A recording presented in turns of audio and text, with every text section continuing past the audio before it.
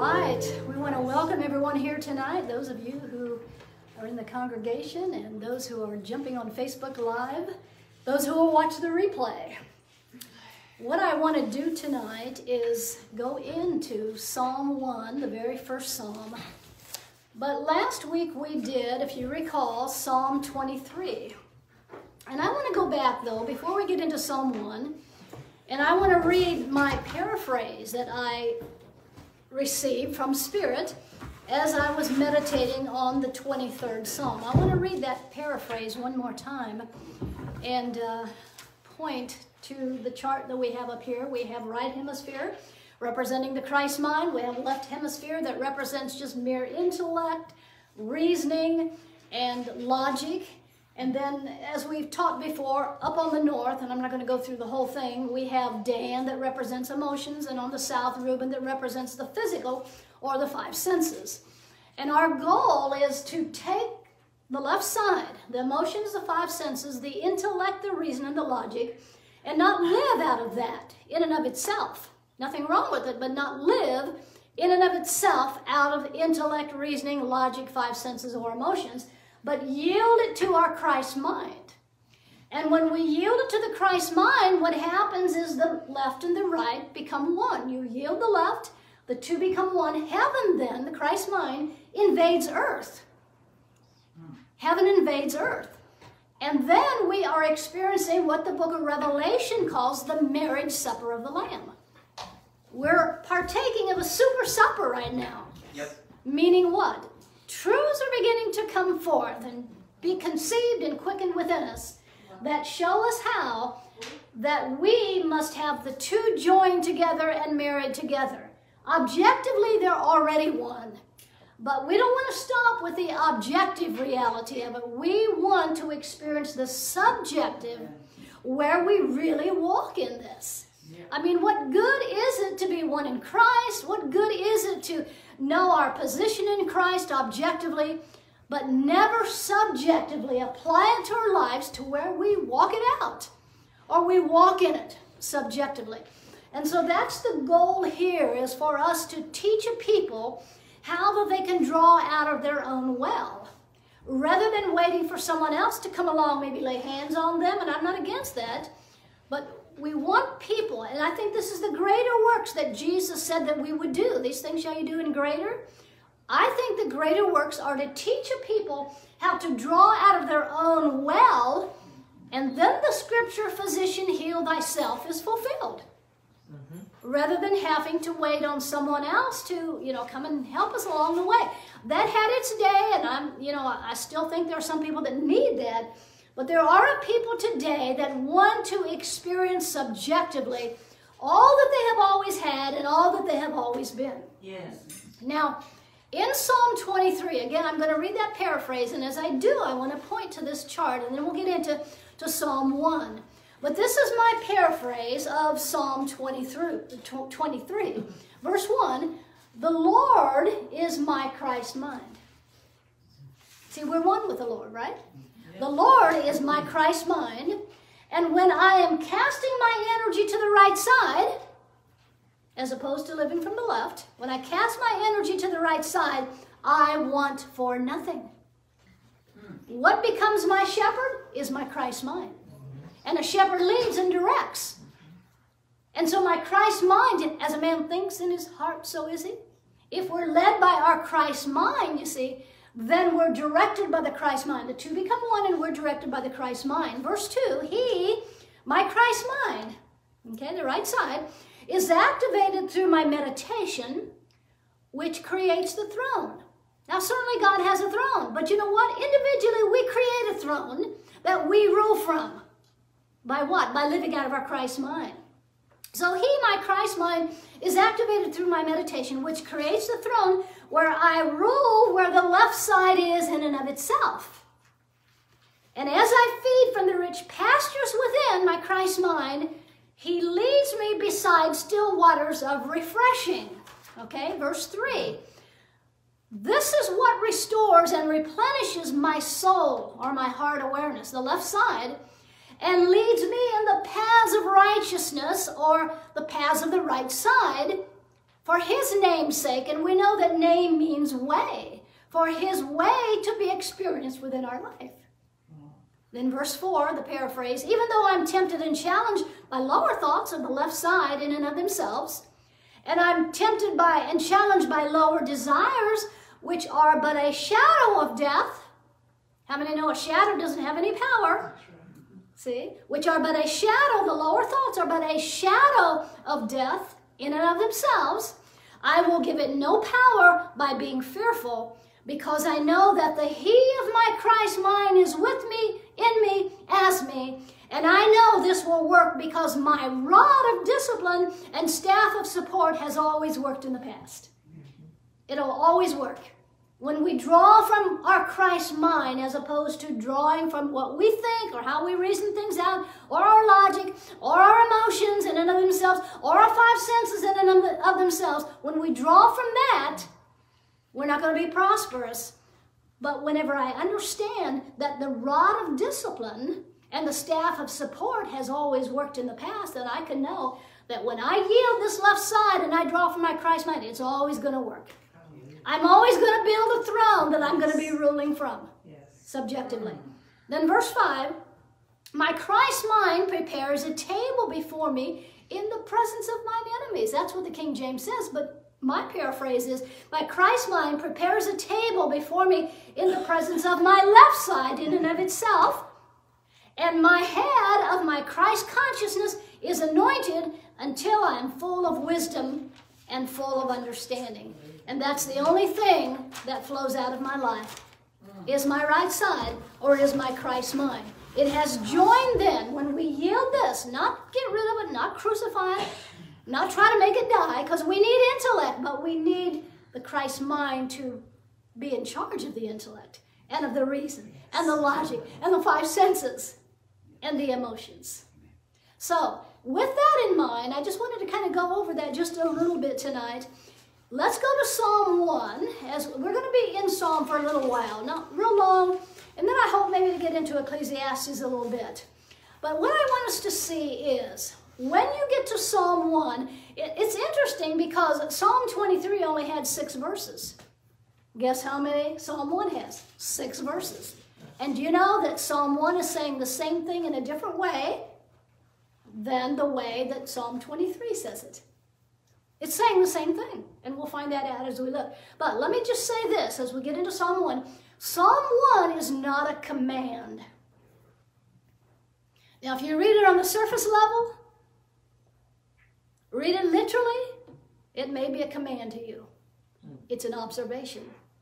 What do I mean by an observation? It is showing you what will take place when you draw from the Christ mind. And you'll see the fruit. And then you can make the decision, I'm going to live out of my Christ mind. So it's an observation. It's not a command, as I command you. It's an observation because you're going to see, as you read Psalm 1, the results of what can take place within your life when you live from the Christ mind. So it's not a command, it's an observation. Now, what is behind the book of Psalms?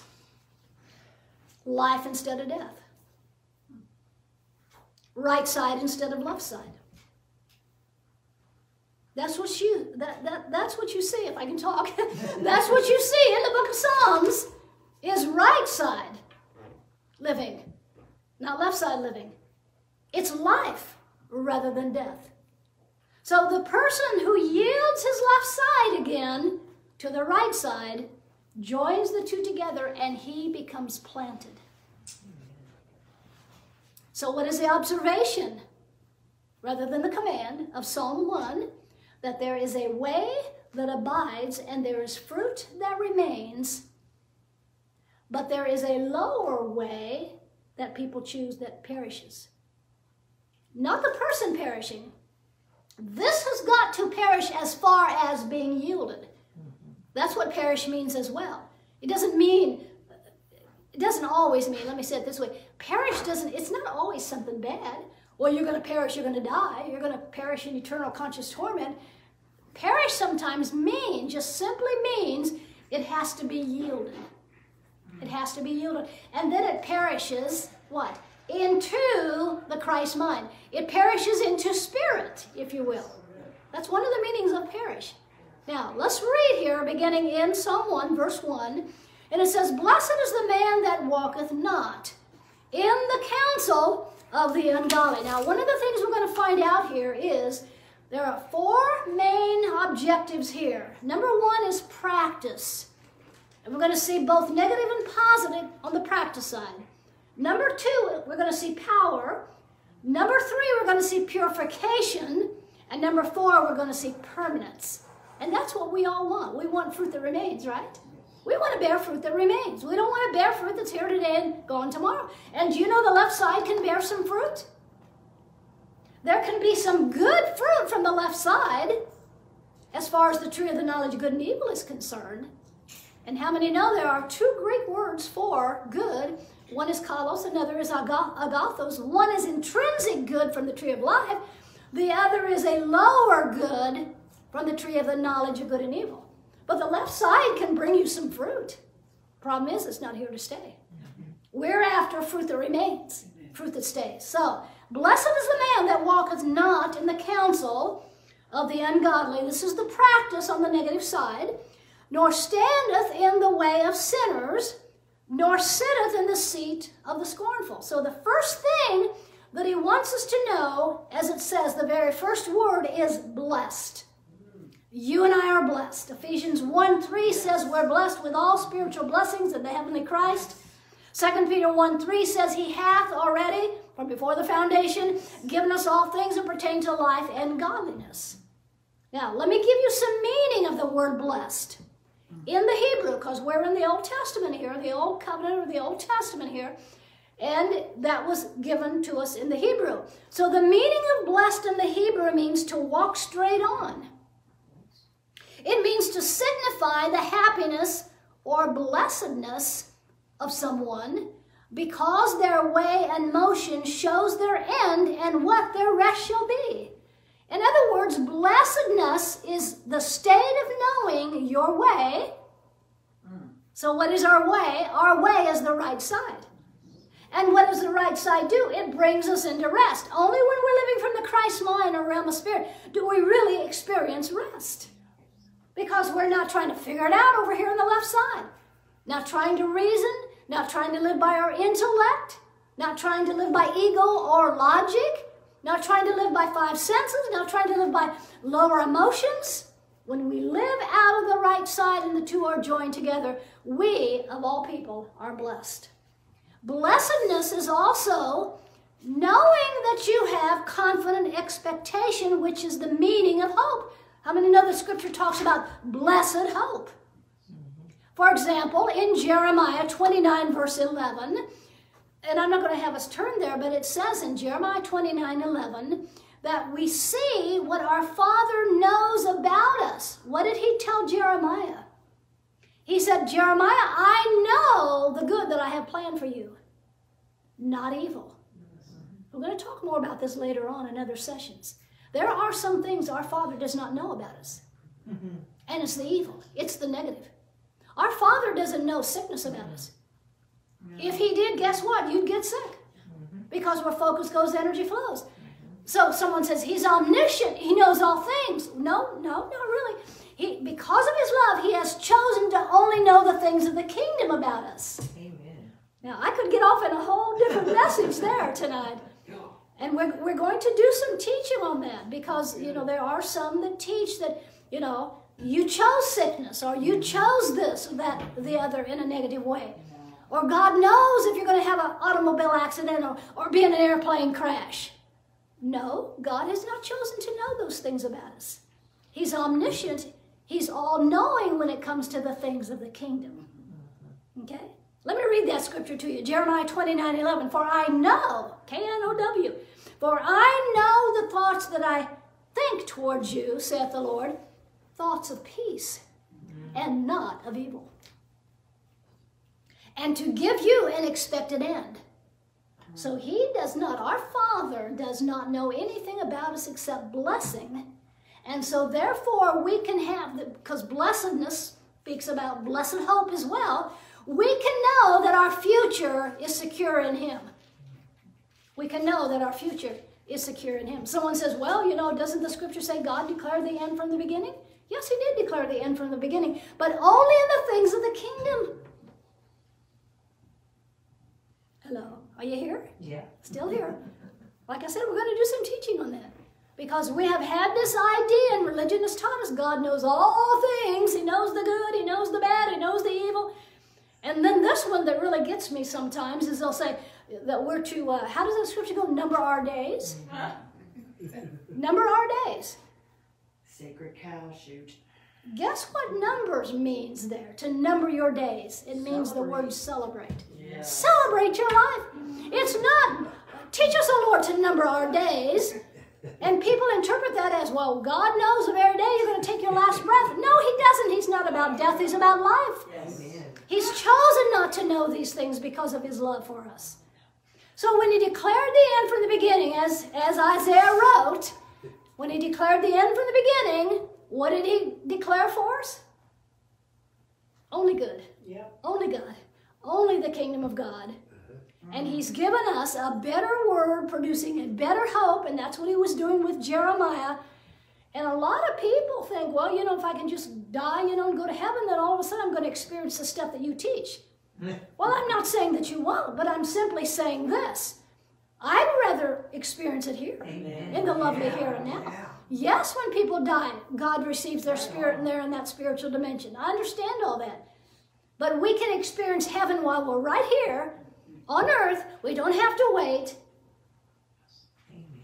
to die someday and to go to heaven, wherever heaven is, and experience these things that we're desiring to experience here. So, I said all that to say this. Psalm 1:1 says, blessed is the man that walketh not in the counsel of the left side, the counsel of the ungodly, nor stands in the, what does it say? Seat of the scornful.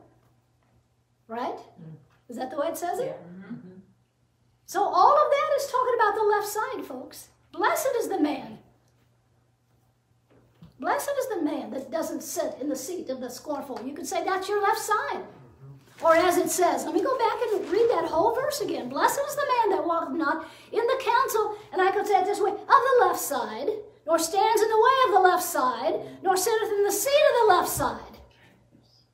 All of that can be applied to our left side. So blessed is the man, now I want to get to this point, that walketh. Now, how do we walk? Well, we walk with 2 feet. So what is this talking about? This is talking about blessed is the man or woman that continually moves on in the Spirit. And you know that when they would talk about in the Old Testament, I think it's in Song of Solomon and different places with Abraham, they built tents. Why did they live in tents? Because they could collapse them quickly because they were always on the move. See? So this is talking, blessed is the man that walketh. When we look at this in the positive way, as the positive practice, it's a people that are on the move spiritually. Yes. And, you know, I kind of almost hate to say this, but because it's been so abused out there, there is a progressive Christianity. Absolutely. Where people are progressing. Absolutely. Now, we want to progress, and we're progressing, and we're on the move spiritually. Yes. But not so much that we want to just swallow anything. Yeah. We want to receive the truth. Amen. Now, another word that we could get into, and this is the Greek word for blessed, is eulogy, where we get the word eulogy. It's elogio, and it's where we get eulogy. And a eulogy, listen, is simply kind words spoken over someone that has died. And because our Father always spoke a good word over us from before the foundation of the world, that word still holds. Yes. Yes. It echoes throughout heaven and earth. Therefore, we have died to what? What have we died to? An old awareness. Yeah. Jesus' crucifixion, his death, and his burial exposed the lies. The veil was rent, remember? So we could see face to face. And so, what is this eulogy? Well, we had a death where our old awareness was concerned because our Father spoke good words and kind words over us from before the foundation of the world, before we even came here. And Ephesians chapter 1 and verse 3, where it says, He hath, past tense, blessed us with all spiritual blessing in Christ. That word blessed is also eulogy. In other words, He has spoken a good word from before the foundation over us. He didn't see the end from the beginning in that He saw what all was going to befall us negatively. No. He spoke a good word over us at what? From before time, but then at the death of the old awareness that we had, thinking we were dual, thinking we were separate from the Father, that good word then came forth within us. Hallelujah. And we were able then to see face to face. We were able then to see what He spoke over us from before time. And we were able then to experience subjectively what He spoke over us from before time. So verse 1 again. Blessed is the man that walketh, or is on the move.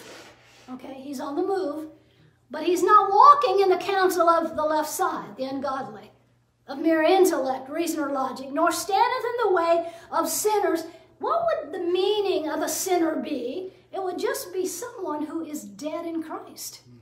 What is a dead in Christ? You have the dead in Christ, the asleep in Christ, and those who are alive and remain for His full coming here. So the dead in Christ would be those that they're in Christ, but they don't have a clue. Yeah. They don't know that whatsoever. And then he goes on to say, nor sitteth in the seat of the scornful. Now, the scornful are those who mock the truth. They're mockers of truth. And the only thing that would mock truth would be our left side. Right. Yes. The only thing that would mock or make fun of someone that is speaking the truth would be that individual's left side. So you have the word ungodly here in verse 1. You have the word sinners. You have the word scornful here in verse 1. And let me just say this. No one is ungodly. Amen. So what is he talking about there? The counsel of the ungodly. A person can appear ungodly. Absolutely. It's only an appearance. Yep. Do you know that people can appear ungodly good just as well as appear ungodly evil? Yeah. Why? Because simply living from the left side. Well, come on now. There is an external good right on the tree of the knowledge of good and evil. But you know what? There's an internal good on the tree of life. Yes. Which is represented again by our right side. Yes. So it's important that we understand which tree are we going to eat of? Tree of knowledge of good and evil in and of itself? Or are we going to partake of our Christ mind, the tree of life that abides on the inside of us and bear fruit that remains, as opposed to fruit that's here today and gone tomorrow? It's very simple, right? So are you kind of hearing Psalm 23 in this? Yeah. Same thing we had last week. 6 verses in Psalm 23, 6 in Psalm 1. Now, look at verse 2. But his delight. Now we're getting into the practice, but the positive side of the practice. Okay? Verse 1 was the negative side of the practice. Verse 2 is more specifically now the positive side of the practice. Then we're going to talk about power, purification, and permanence. So verse 2, but his delight. In other words, the one that does not live from the left side of the counsel of the ungodly, nor stands in the way of the sinner, nor sits in the seat of the scornful, his delight, notice, is in the law of the Lord, or I could say the right side. Is our delight in the right side? Drawing from the right side, yielding the left, drawing from the right side, so the two can become subjectively one.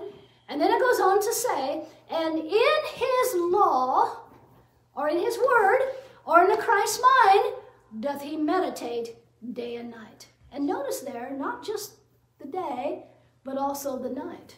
You know, David said he specifically liked to meditate when he was laying upon his bed. So in the night. And we've talked about the best time to meditate is when it's dark, because that gets the pineal to produce the melatonin, which kills cancer cells, which balances the circadian rhythm, which does a whole lot of good medicinal things for us, the pineal gland does. So when you are meditating in a dark room, the pineal slowly begins to open up and produces that melatonin, which we need for more than just the ability to sleep at night, but we need it for, it reverses the aging process. That's the one I like the best. Yes. Reverses the aging process. Amen. Balances the circadian rhythm, causes you to sleep real well that night because of the melatonin that's produced. And doctors, medical science is finding out more and more about the pineal than they've ever known before. About 50 years ago, the only good that the pineal was to medical doctors was if someone had brain swelling, did I say smelling? Yes. Brain swelling, they could take a scan and they could see if the pineal was leaning, one way or the other, and detect whether there was brain swelling. Yeah, actually. Wow. Now, as I said, we have 4 results here. The practice, verse 1, the negative side. Don't walk in the counsel of the ungodly. Don't walk by the left side. All 3 of those have to do with the left side. And then we have the power. Once we get to verse 3, we'll see that. So we have the practice, negative and positive. We have the power in verse 3, excuse me. And then we have, in verses 4 and 5, a purification. And then in verse 6, the first part, we have permanency. So let's go to verse 3 now. Let's read this. And this has to do with the power. It says, and he who? Well, the one who yields the left to the right. What does he do? He joins the 2 together and marries the 2 together subjectively. And he, shall be, when you draw out of the right side, the Christ mind, as opposed to your intellect and reason the way you think it has to be or should be, then you join these 2 together. Heaven invades earth, So verse 3 talks about that. And he shall be like a tree. Listen to that. Planted by the rivers of water, that bringeth forth his fruit in his season. His leaf shall not wither. And whatsoever he doeth shall prosper. Now, the words his season denote all seasons. All seasons. And I could connect you to John chapter 15, where it talks about as we, the branch, abide in the vine, the Christ mind, then we bear continuing fruit. It's the same thing as fruit that remains. Right. I'll say that again. John 15 talks about the vine and the branch. He is the vine. We are the branch. This is us over here. He's the vine. So as we dwell in the vine, the Christ mind, as opposed to the intellect, the reason, the logic, the ego, the emotions, the 5 senses, then what happens is we bear this fruit that remains. And listen, where is the fruit? It's on the branch. Fruit doesn't grow on the vine when you're talking about a tree. It grows on the branch. You're the branch. And I remember saying this one time, I think it was on Dr. Bill's show. I said, the fruit, the best fruit, is the furthest out on the branch. It's the furthest space out on the branch. See, I told you I was out there. Yeah. We're all out on the limb, right? So, absolutely. Absolutely. Now, that's the power there. Let me read that again, verse 3. And he shall be, he who draws out of the Christ mind, by yielding this and joining the 2 together, and heaven invades earth, you shall be like a tree planted by the rivers of water, that bringeth forth his fruit in his season. His leaf shall also not wither, and whatsoever he doeth shall prosper. So the leaf doesn't even wither, like we have evergreen trees. They stay green all year round. You're like an evergreen tree. Absolutely. And the evergreen tree speaks of life everlasting. Yes. It speaks of immortality if you want to associate it with a tree. Always green. Always green. Always green. Always green. Remember, we found out in Psalm 23, he leads me by green pastures, and I shared with you how that you can see green in the book of Revelation, talking about Jesus, the emerald, which is green, and it's the astral part of you. Yeah. What is the astral part of you? Well, it's the right side. It's that invisible side. It's that part that is not the terrestrial, but the celestial that Paul talked about in 1 Corinthians chapter 15. You are a celestial being. Absolutely. You have a terrestrial body, an earth body, but it's still spirit slowed down to visibility. Don't let me get off on that. Now, verses 4 and 5. Look at verses 4 and 5. And here we're getting into the purification. Some people would read this literally and say, oh, that means some people that are living on the left side, they're going to die. He's not talking about that whatsoever. God is not involved in that. He's involved in life. Amen. So look, the ungodly, even the good ungodly, according to appearances, those that are living from the left side, the ungodly, even the good ungodly from the left side, from the tree of the knowledge of good and evil, are not so. They're not so. The ungodly, listen, are not so. They're not like we read in verse 3, that are like trees planted by the rivers of living water and bring forth their fruit in his season, bring forth fruit that remains. The ungodly are not so. Or those that live on the left side in and of itself are not so, but are like the chaff. And how many know chaff has no real substance? It's blown away very easily by the wind. Okay? Oh, isn't that the truth? So those who live from the left side are like the chaff, then it goes on to say, which the wind driveth away. Yeah. Verse 5, therefore the ungodly, or those living from the left side, even ungodly good, according to appearance, shall not stand in judgment. Now, what is judgment here talking about? What is judgment talking about? Judgment, in one of the little John books, it talks about as he is, so are we. But it talks, before it says, as he is, so are we in this world, it talks about the day of judgment. You need to know this in the day of judgment, that as he is, so are we in this world. So what is this saying here, where it says, therefore the ungodly, those who live from the left side, shall not stand in judgment? What it's saying is they're going to go through a purification. Yeah. And we taught this in Revelation chapter 20. You have a first group, a first fruit that come into the experience of what we're teaching here. And then it says, the rest of the dead, carnally, live not again until the 1,000 years were finished, or until that first group of people come into the very fullness of what we're sharing here. Why? Because as Romans 8 says, all creation is on tiptoe, looking for the manifestation of the sons of God. Why? That they might be delivered into the glorious liberty of the sons of God themselves. Right.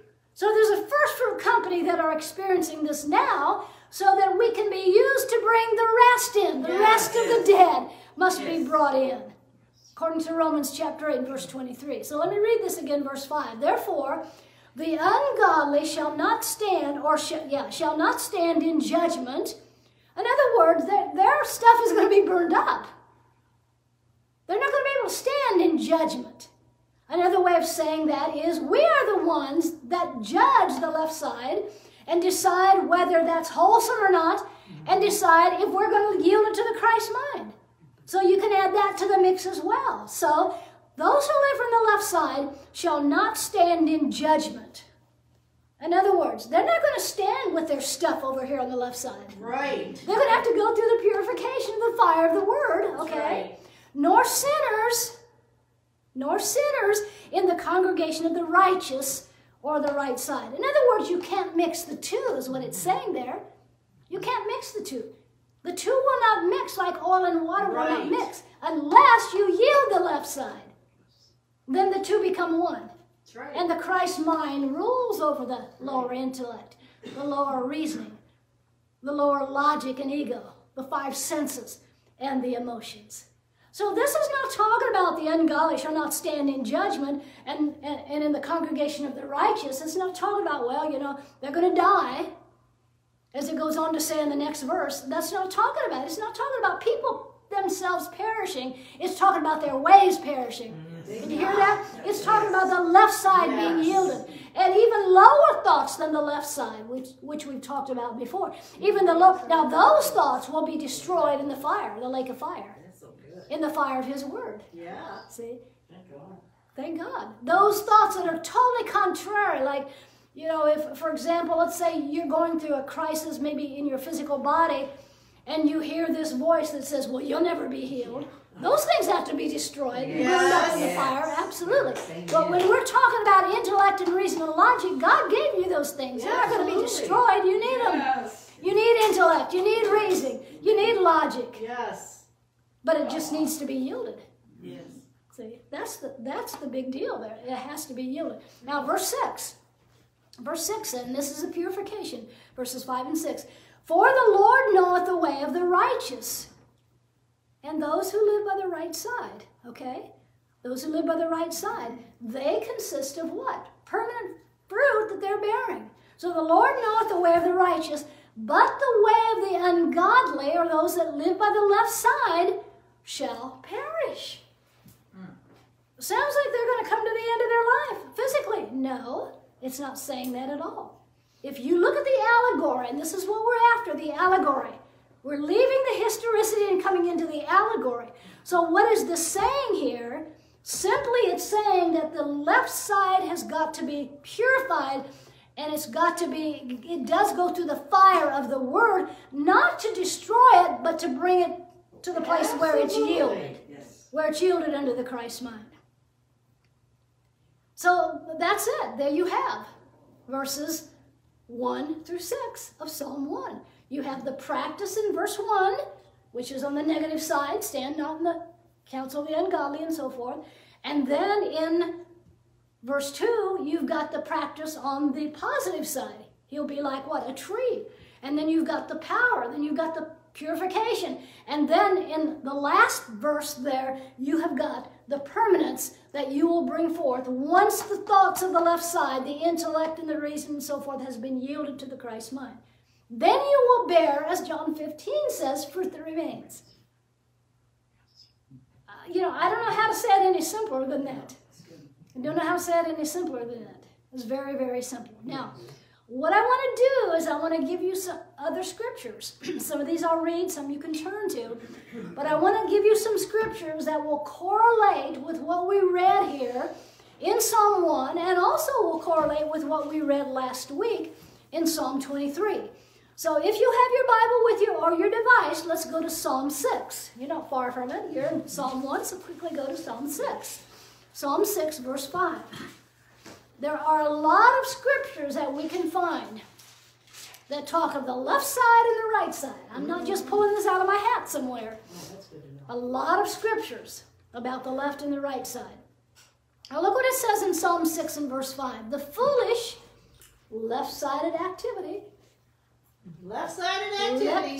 Left-sided activity in and of itself Right. shall not stand in thy sight. Thou hatest all works of iniquity. Oh, that sounds kind of scary there. God hates all works of iniquity. Well, iniquity simply means self-will.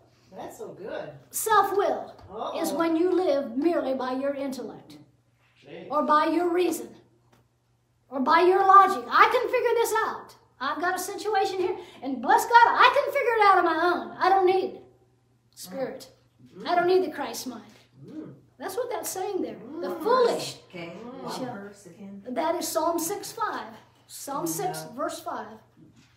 So that's not it? I must have wrote the wrong scripture down then. Okay. So the foolish shall not stand in thy sight. I'll try to find it and give it to you. Thou hatest all works of iniquity. What is that talking about? It's talking about us. We are the ones that need to hate all works of drawing out of our left side in and of itself. We need to hate that. Right? Yes. And realize, as long as we're drawing from the left side in and of itself, we can't bear fruit, especially fruit that remains. Continuing fruit, as John 15 talks about. Let me give you another one. Ezekiel, or Ecclesiastes, 10 verse 2. And we are going to do some teaching in Ecclesiastes. So along with this one that I thought was in 6:5, that said, the foolish shall not stand in thy sight, thou hatest all works of iniquity, it's simply talking about the left side, living from the left side, as opposed living from the right side. And the word iniquity simply is pointing us to the fact that self-will, I'm going to do it my way. I'm going to figure this out, George. I got this problem, but I'm going to reason it out myself. Yeah. No, we yield that self-will, that iniquity, and we draw from the Christ mind. Now, Ecclesiastes 10:2. A wise man's heart is at his right hand. Oh, wisdom is at the right, it's saying, okay? But a fool's heart is at his left. A fool's heart is at his left. The fool draws out of the left side continually. But the wise man draws out, or woman draws out of the right side, the Christ mind. Psalm 5:5 was where it was. Oh, Psalm 5:5. Okay, I had 6:5. Psalm 5:5. The foolish shall not stand in thy sight. Of course we're not going to stand. We're not going to be standing in our Christ mind if we're drawing from the left side. See? We're going to be drawing from what? We're going to be standing in what? Self-will, iniquity. Doing our own thing. See, that's all that scripture's talking about. And then Ecclesiastes 10:2, a wise man's heart is at his right hand, but a fool's heart is at his left. Now look at Psalm 13:3. Hope I have this one right. Psalm 13:3. Psalm 13:3. Now, what we need to understand is life to us is different than life to God, our Father. Death to us is different than death to the Father. When he looks at death, he's looking at, as Romans 8:7 says, to be carnally mindful is death. Okay? Life to him is the right side. Us yielding and drawing from the right side. That's life to God. Absolutely. That's life to our Father. And it needs to be for us. That is. You know? We have his mind, so we can think the exact same way as the Father does. So Psalm 13:3, consider and hear me, O Lord my God. Lighten my eyes, lest I sleep the sleep of death. So what does this mean, to lighten our eyes? I see it as us no longer viewing things strictly from the two eyes on our head. Right. Lighten my eyes, lift me up to the single eye. As Jesus said, if your eye be single, your whole body will be full of light, or filled with light. And then sleep, consider and hear me, O Lord, my God, lighten my eyes, lest I sleep the sleep of death. So what would the sleep of death be? If the lightening of the eyes is to be lifted up to the single eye, then what would the sleep of death be here? Lest I sleep the sleep of death. It would be being asleep in Christ. As Paul talked about, the dead in Christ, asleep in Christ, and those who are alive and remain. So what is asleep in Christ? Asleep in Christ is being asleep in man-made traditions and doctrines of men. That's what our Father considers as death. Turn on the light. See? Romans 8:7 again. To be carnally mindful is what? Death. Wow. That's the realm. That's how Father looks at death. Absolutely. And he looks at life as a people who are alive and remain unto the coming of the Lord. Not out here, splitting the eastern sky, coming back, dodging 747s and landing in Kennedy Airport. No, not that at all. That's not life to the Father. Life to the Father is his coming within us. Yes. As we go from realm to realm and glory to glory. Now listen to this verse. In 1 Timothy 5:6, it's talking about this woman who lives in pleasure and is dead while she liveth. Yep. That's what it says. And then you can look at the 10 virgins. They were all asleep before they were awakened. And then 5 of them stayed pretty much asleep. Yep. And never did come in to the joining, you see. What was that? What is that talking about? The virgins. The 5 wise that went into the marriage and the other that were not allowed to go in. It's simply talking about the sides they were joining. The light, the lamp, the light that they had. 5 were drawing out of the Christ mind and were watchful. 5 were not. They were not drawing out of there. They ran out of oil. Wanted to borrow from someone else. Listen, I could preach on that too. Oh, come on! Yeah, babe. What would I say about that? Yeah. You ain't going to get it from nobody, That's including right. me. That's right. That's You're right. not going to get it from anyone, including That's myself. right. You get it. Now, I can help you and encourage Yes, you you to can. desire these things, but it's got to be something that's quickened within you, individually, between you and the Father Right. within. Psalm 17 and verse 9 says, from the wicked that oppress me, from my deadly enemies who compass me about. Now, someone says, well, I've got some enemies out here, some people that really, really hate me. No, your real enemies are the left side, in and of itself. Again, nothing wrong with the left side, but when you are drawing, that's your enemy. Yep. When you're living by intellect and reason and logic and emotions and 5 senses, Right. in and of themselves, those are your real enemies. Yes. See, because you're not yielding them. Yeah. And that's all that it's saying there in Psalm 17. Look at Psalm 18. Psalm 18 verses 3 and 5. Psalm 18 verses 3 through 5. See, because the answer to these challenges is his appearing in the form of our Christ mind. Mm-hmm. See, when you yield the left side and you draw out of your Christ mind, that's the appearing of the Lord. Absolutely. That's an appearing of the Lord. There's there's more than three, but there's three Greek words that I use for coming, manifestation, and appearing. Right. It's epiphania, his outshining out of us. When we join the two, he shines out of us. Shine it. Then there's apocalypsis. He's unveiled out of us when we join the two together, subjectively. And then there's the Perusia. We are his presence. Absolutely. See, when the two become one, we here, our earth, this is earth too, our earth. And of course, earth in the scripture talks many times about what? Our bodies. Earth, our bodies. See? So our bodies exude the glory of the Lord. Absolutely. Right? Manifest the glory of the Lord. When? When the two become one. Yes. When the two become one. So Psalm 18, 3 through 5, I will call upon the Lord who is worthy to be praised.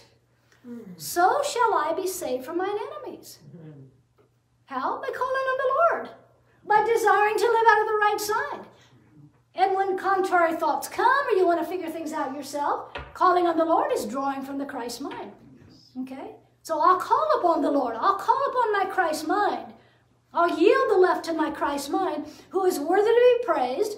So shall I be saved from mine enemies. The sorrows of death compassed me, and the floods of ungodly men made me afraid. The sorrows of hell, verse 5, compassed me about. The snares of death prevented me. And again, what is this talking about? Yes, David had some men that were his enemies out here. But when we move beyond the historicity and take this allegorically, the enemies that compass us are just our left side that want to rule. Right. Rather than our Christ ruling. Absolutely. That's what it's talking about there. The ungodly men are just simply the lower thoughts. We could talk about that, and we'll talk about that more a little later on. So people that act ungodly only do what they do because of who they think they are and who they don't realize that they are. Say that again. People who sin, have sins, we need to understand this, and you all do. Sin is mistaken identity. Right. But people who act ungodly in the appearance realm or have sins in the appearance realm only do it from a lack of understanding of their identity. Yes. It's just the manifestation. Just like Adam, he was told, don't partake of the tree of the knowledge of good and evil. What did he do? And God had told him, you're made in my image and after my likeness. What did he do? He said, in his mind, he said, oh, I'm not in God's image and likeness. I need to do something to be like God. So that was sin. That was mistaken identity. Right.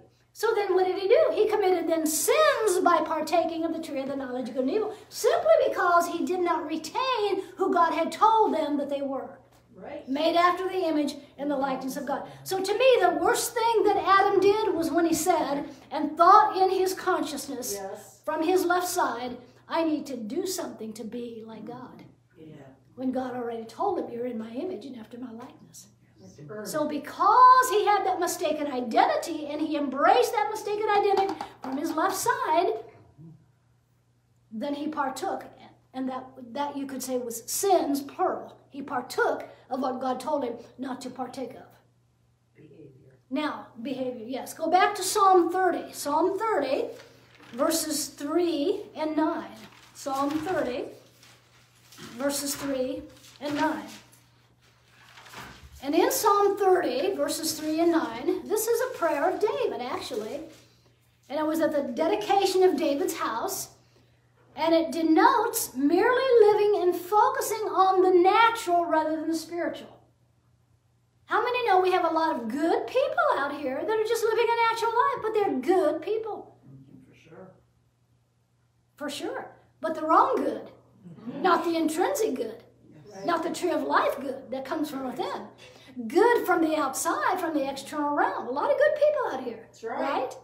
So when we are drawing out of the mere intellect and reason and the five senses and the emotions, that constitutes just living a natural life as opposed to a spiritual life, right? So David's prayer here in Psalm 30 and verse 3 is, O Lord, thou hast brought up my soul. Notice, not my body. O Lord, thou hast brought up my soul, my heart awareness, from the grave. Thou hast kept me alive that I should not go down to the pit. In other words, his heart awareness was quickened. And what will that quickening and conception do in our heart awareness? It'll keep us from going down to the pit of carnality and doing our own thing. Living by the intellect, living by the reasoning, living by the logic, living by the five senses, whatever my five senses tell me. And that was Eve's problem. Instead of viewing things out of her single eye, what did she do? She saw that with the two eyes in her head, that the food looked good, or the fruit looked good for food, and she desired it because it was something that she saw, five senses, that looked good, and she thought it was good, had to be good to taste because it looked so good, and she partook of that fruit of the tree of the knowledge of good and evil. And as a result, death entered immediately because she partook of death. Instead of yielding. So good. Instead of yielding the left side. Wow. So, O Lord, verse 3 of Psalm 30, thou hast brought up my soul, not my body. It's talking about the awareness. From the grave. Thou hast kept me alive that I should not go down to the pit. So, in other words, our prayer should be, Lord, keep us from going down to death. The death of the left side. Keep us, O Lord, from going down to the pit of the lower thoughts, of trying to figure it out ourselves, doing it on our own. Verse 9, what profit is there in my blood or in my life when I go down to the pit? Shall the dust praise thee? Shall it declare thy truth? So David is asking, what good is his life if he gets caught up in a consciousness of death and living by the left side? That's what he's asking there. Because you know what? There's no voice. It says, shall the dust praise thee? Shall it declare thy truth? There's no true voice when you're living from the left side in the pit, in carnality. You don't have the voice of God speaking out of your mouth. But you're speaking from the pit. You're speaking from the death. You're speaking from the left side. I want to speak from the right side. Because you know what? There's only one voice. There's only one voice. Any other voice has no power, but we give it power by thinking it has a power. We give it a power by drawing out of the left side. Only one voice, folks. One voice. Like there's only one spirit, one body, one power. There's only one voice. Oh, there's many voices out here, Paul there's said. a lot of voices. But guess what? They have no real power No, they in don't. and of themselves. And religion has given those voices out here power when they absolutely have no power whatsoever. No stinking power whatsoever. Except what people give it in religiosity. So if we want to speak with the voice, as it says here in verse 9, what does it profit? If I go down to the pit? If my life, my blood, or my life shall go down to the pit? Shall the dust praise thee? In other words, can I speak with the one voice if I go down to the pit of the left side in and of itself? This making any sense? Absolutely. Psalm 33:19. Psalm 33 and verse 19 then gives us a prayer for those who want to find their true life. How many of you want to find your true life? Yes. And it's also a prayer when we begin to realize God's purpose for our life, and it will also be our meditation as well. Psalm 33 verse 19. Psalm 33 verse 19. To deliver their soul. Heart awareness, I could say. Okay? To deliver their heart awareness. That's the feminine principle, right? The feminine principle is our left side. The masculine principle is our Christ mind. So we want to live We want to yield. You know, like it says, the woman shall keep silent in the church.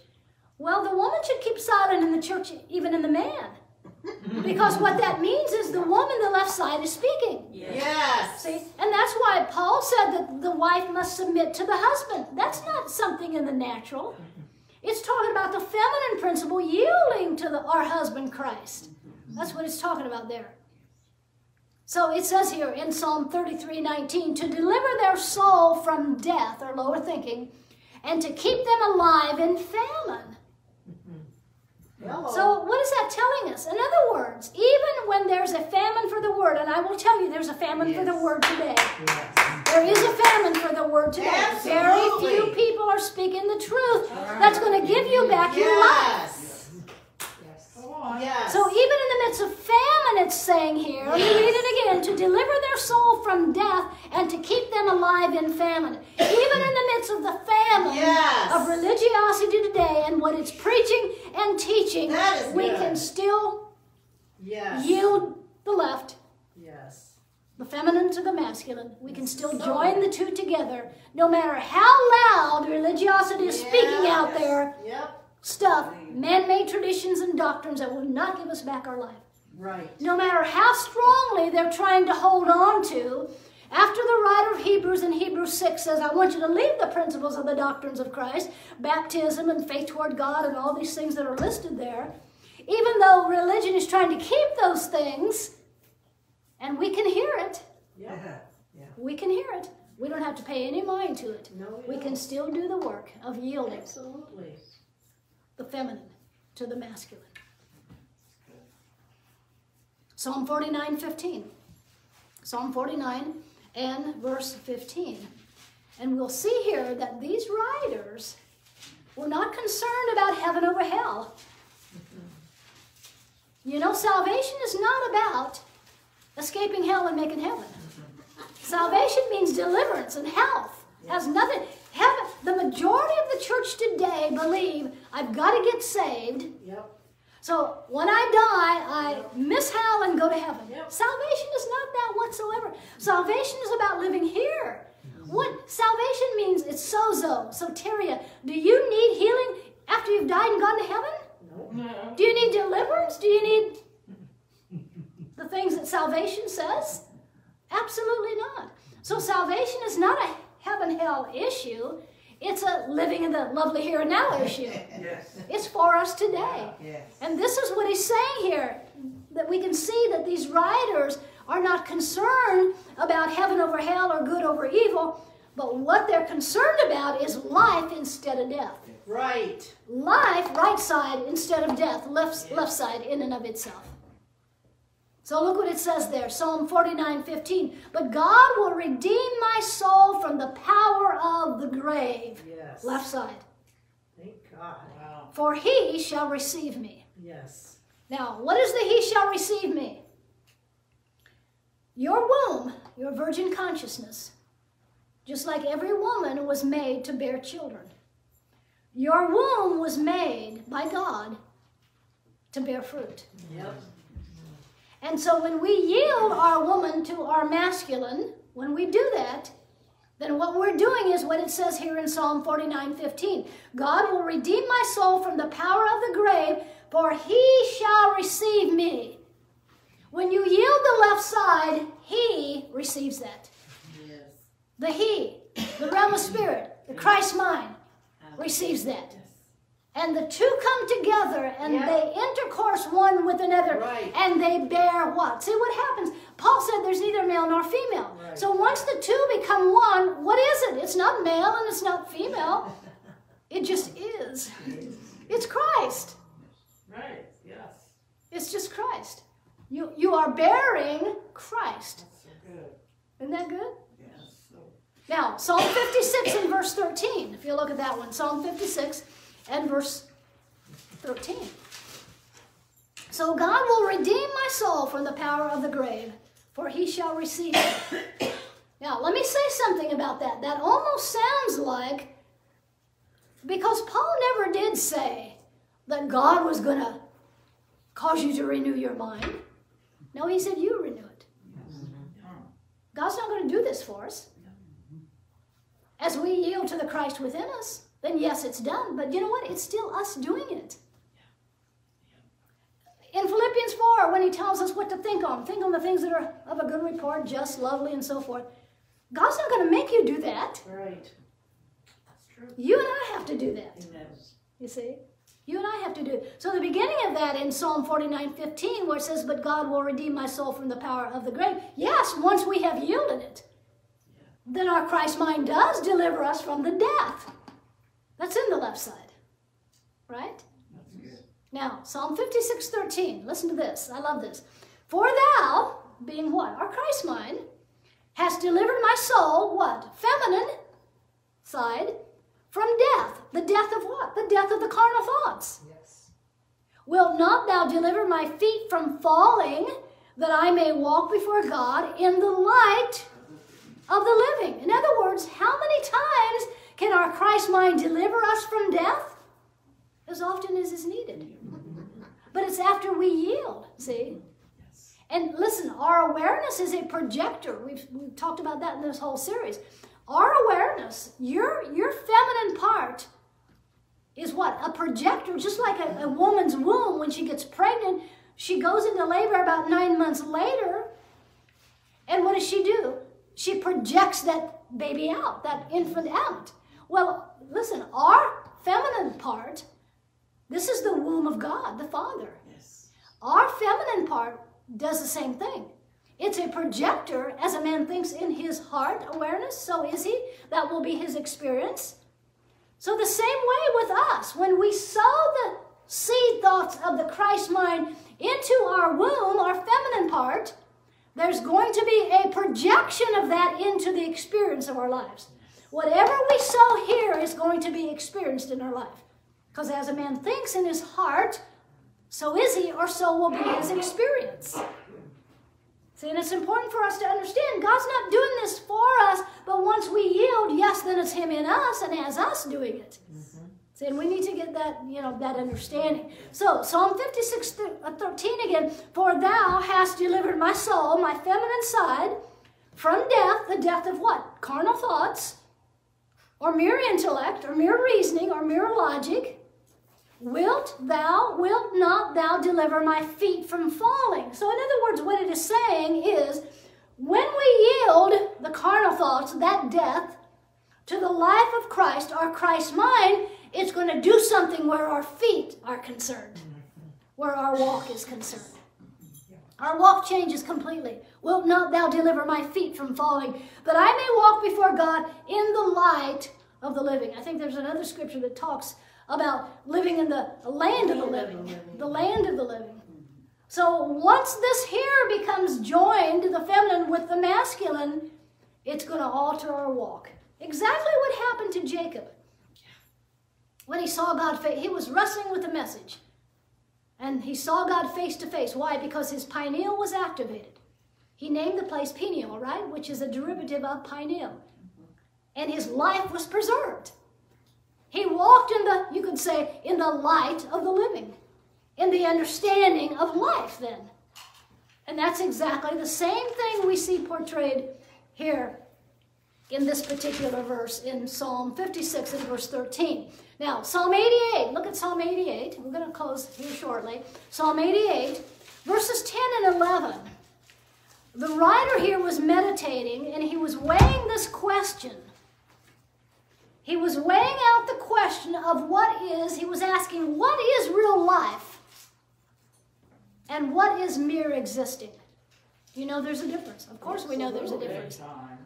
A lot of people today in the church are just existing. Yep. And some barely existing. Yep. But there are some that are beginning to experience what real life is, and they're getting their life back. Yes.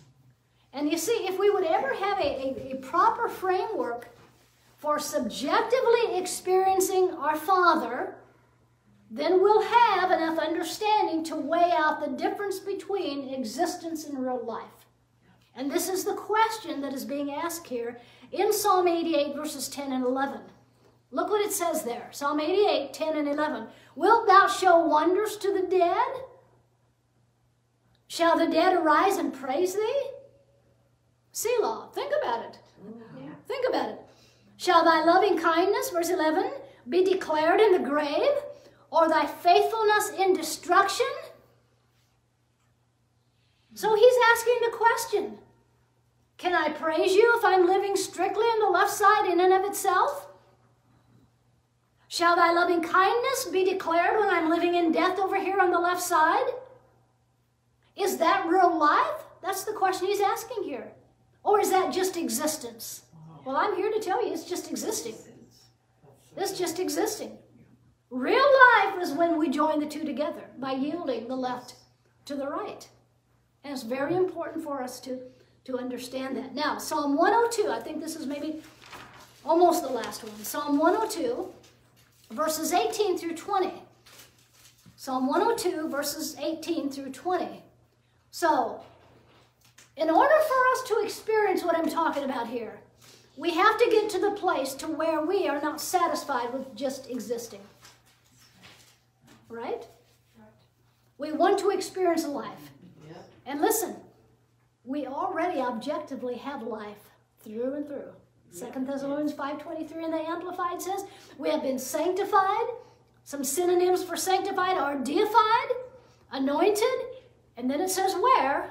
Through and through in the Amplified, spirit, soul, and body.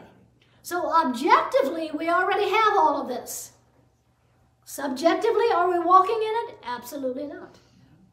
And once we come to the place to where we're sick and tired of just existing, which many, many are, especially in religiosity today, and when we realize what real life really is and what is real life, it's not just living in our objective reality, but it is desiring to subjectively walk in this that we're talking about. And then you will experience the real life. Then you'll get your life back. Yes. And you'll be able to walk Abundant life. in that abundant life. Absolutely. Now, Psalm 102, 18 through 20. This shall be written for the generation to come. Now, listen to this. And the people which shall be created shall praise the Lord. Now, the word created there, some people get really confused on this. The word created means to be cut down for a formative process. Now, what does that mean? It means to bring out of the invisible and evolve into the visible. And that's what happened to us. We were in God from before the foundation in the invisible realm. And then God wanted the people on the earth to show forth his glory. Otherwise, no one would have seen his glory. So he brought us forth. We were cut down for a formative process. And that's not anything bad. It just simply means we were brought out of the invisible realm and brought down into visibility. Cool. Now, look at this here. Verses 19 and 20. 19 and 20 of Psalm 102 says, for he hath looked down from the height of his sanctuary, that's us. From heaven did the Lord behold the earth. Verse 20, to hear the groaning of the prisoners, to loose them that are appointed unto death. Well, that sounds like God appointed some unto death, and he predestined some to life, and he predestined some to death. Absolutely not. Absolutely not. We were appointed only, and we were given the blessing only of the things of the kingdom. Like he told Jeremiah, he told him, I know the plans I have for you. Right. They're for good and not for evil. Right. So this is what this is talking about. To hear, verse 20, the groaning of the prisoners, to loose those that are appointed to death. In other words, he has a first fruit people that are going to go forth and declare this message to those that are appointed for religiosity. But who appointed them? Man appointed them. Man appointed them for death. Man appointed them for religiosity. And so God has a people, a first fruit people today, not some elite group that are better than anyone else. No, this will bring humility to your life quicker than anything else will. Because I'll guarantee you, you'll get a lot of people saying you're the cult and you're this and you're that. And it does humble you. But I'm telling you, there are a people today that God has in the earth that are bringing forth a message, showing them how they can draw out of their own wealth, and how that which religion has appointed unto death for them will be cut short. and will be cut out of their lives.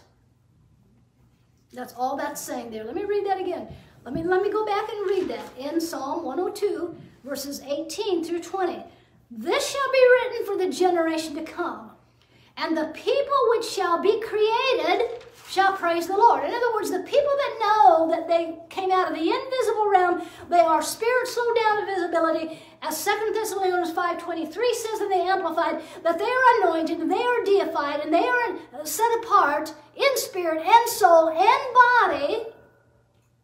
Those are the people that are the first fruit. And then verse 19, for he has looked down from the height of his sanctuary. You're his sanctuary. Yep. In you, he's looking down and seeing those people that are in the pit and in the grave of carnality.